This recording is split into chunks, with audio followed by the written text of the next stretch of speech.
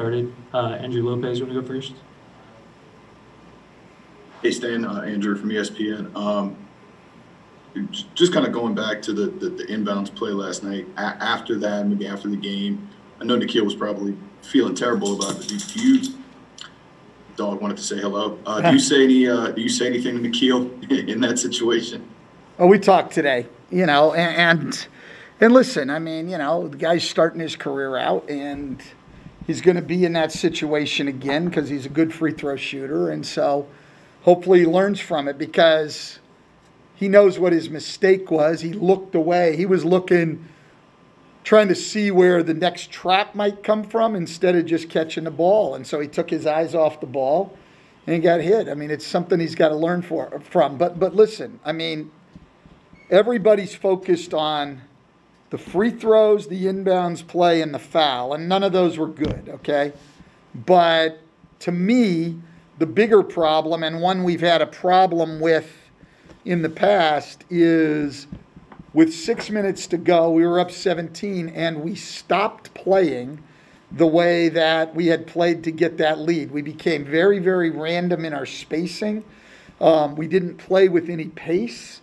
We didn't get movement or ball movement or not enough of it. And we have been there before. And so that's what we watched today. We watched some good stuff too, but then we watched the last 6 minutes of the game unedited straight through to see what happened because it was, it's emblematic of what's happened to us 2 or 3 times this year. And we have to keep playing the way we played to get to where we were. And we have to understand at that point in the game, team down 17 at home, they're going to be able to take some liberties and be more physical, and you're not going to get those calls, and you have to be able to play through that. And we just did not do a good job. And with that said, I made one really bad play call and probably should have made a couple of others. And so clarifies for me a little bit maybe what changes we need to be making late in the game also. Those plays at the end of the game were crushing, and we should have been able to win the game regardless, but we didn't play well enough in the last 6 minutes, and that's what I think we have to turn around.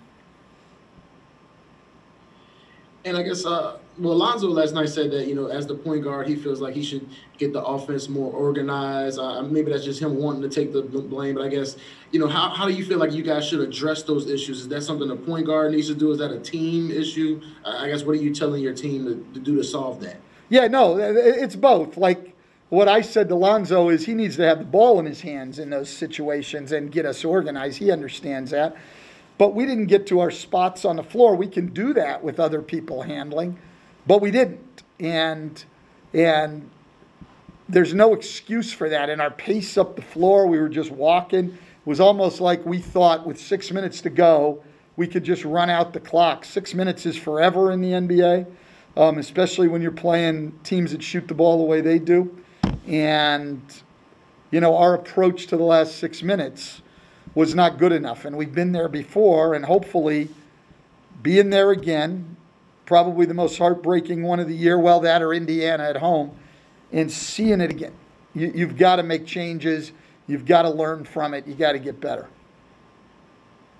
I thought Zion made an interesting comment yesterday. He said everyone's heart was in the right place. Everyone's trying to do the right thing. How do you, take the positive of that everyone seems to be wanting to wanting to win the game and taking the game for themselves and understanding you need to make a play and harnessing that into something that is actually productive and allows you to win? Like, how do you take that attitude from each individual guy wanting to do something specific into the whole team, kind of closing a game out?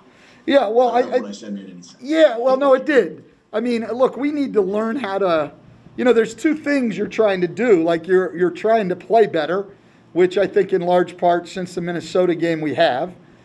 But then you got to learn how to win. And, you've got to learn from these situations and be better the next time. I agree with Zion. Everybody's heart's in the right place. Everybody wants to get it done.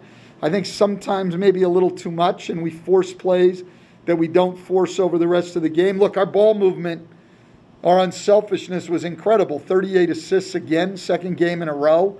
But down the stretch, just a little too stagnant. Other than the play that got the ball to Bled for the three. I mean, we were just too stagnant. So, yeah, we got to learn how to win. We got to learn how to play with a lead. We got to learn how to close games. And so I think from a coaching standpoint, you just need to, the best you can, keep teaching.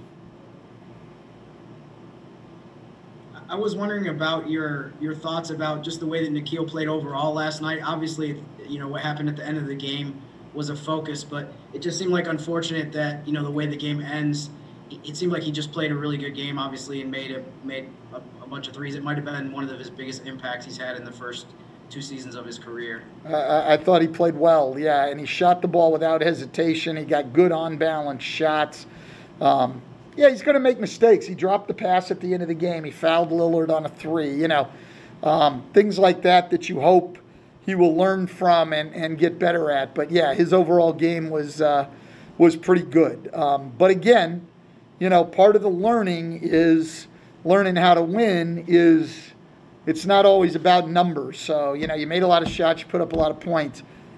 You can't foul Lillard on the three. You got to catch the inbounds pass. And I'm not saying that as a negative. It's part of learning. A lot of it is these little things that go into winning the game, because the three-point shot will come, the three-point shot will go, but, you can do smart things, solid things every single night to win games. And we've got a ways to go to get there. Not just Nickeil, everybody. It was just you had mentioned him, so I use him as an example.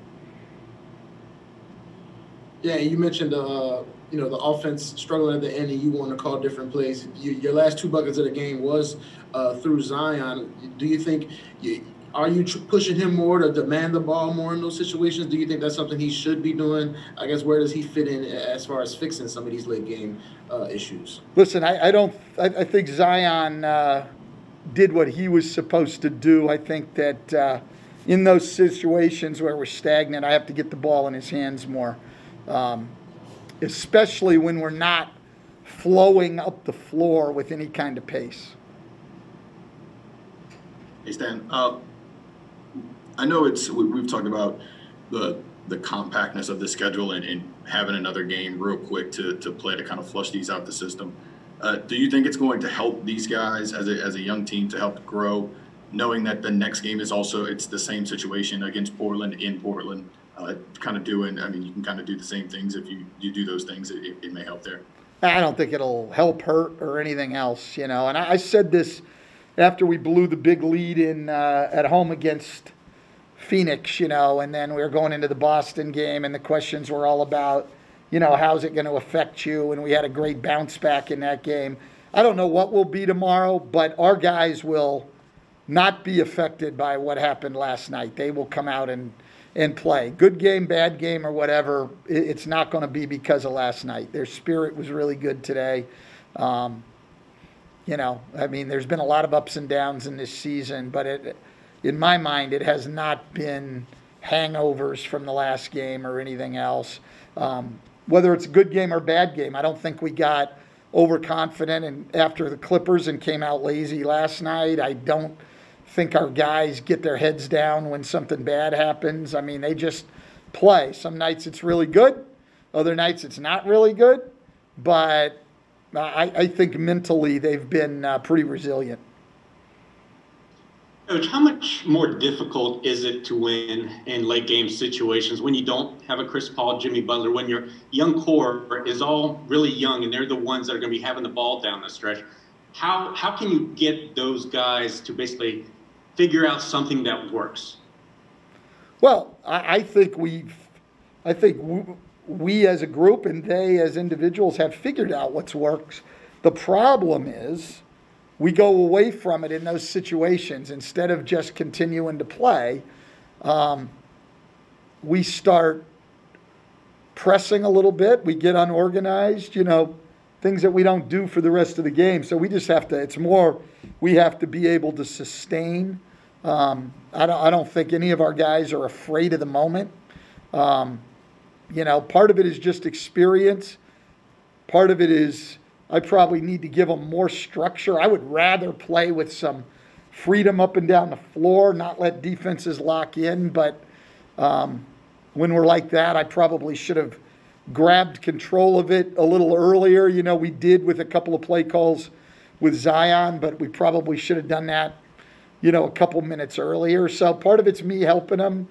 Part of it is just them staying with what they're supposed to do, and part of it is just them gaining experience in those situations. So, you know, when I watched last year's games, you know, when I took the job, I mean, it was generally Drew Holiday with the ball late, you know, and so even for Brandon, who's been in the league, he hasn't been in that situation a lot. I mean, Zion has played what? I mean, 62, you know, games in his career. I mean, you know, these guys are in different situations. So, you know, I'm not down on them. Listen, I went through, you know, I watched a guy as great as LeBron evolve, and I saw late game troubles with him early in his career too. So, you know, people are very, very quick to judge guys in today's game, and they forget, you know, they want to compare them to guys like Damian Lillard, who are great now, without going back and seeing where those guys were, you know, at similar points in their career. So our guys just need to learn and get better, you know, and they need to get better. We need them to get better quickly. But, you know, I'll go back to what Zion said. I think their heart's in the right place.